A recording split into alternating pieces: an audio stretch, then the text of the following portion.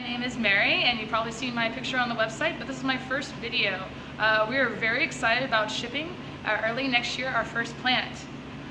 Today I'm going to show you how to add the fuel to make our first version 1 glow. Here's the same cohort of plants. You're basically cousin the plant that you're going to get in the mail. This plant has the enzymes to make luciferase, but it doesn't have the enzymes to make luciferin, the fuel, the substrate. So we're going to show you how to add that today. Things you will need. You will need your plant. It's about 2 months old with low light. Okay, it's going to be about this size. Bigger or smaller depending on how much light it gets. Here is your fuel. It's going to come in a nice little liquid form. And then you're going to get a syringe. Now this is just a syringe that pumps, but you can see it's completely blunt, alright?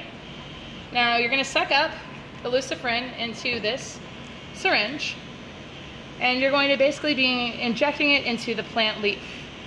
The key to this is having one finger on one side of the syringe, and then the syringe on the other side. You'll be injecting it into the back of the leaf.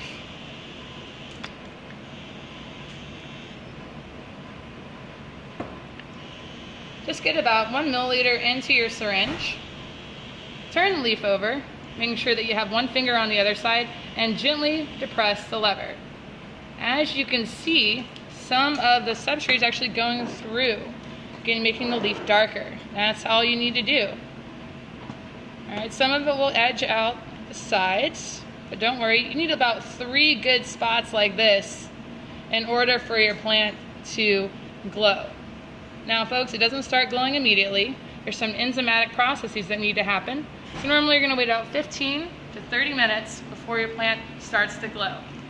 Write us if you have any questions, and have fun.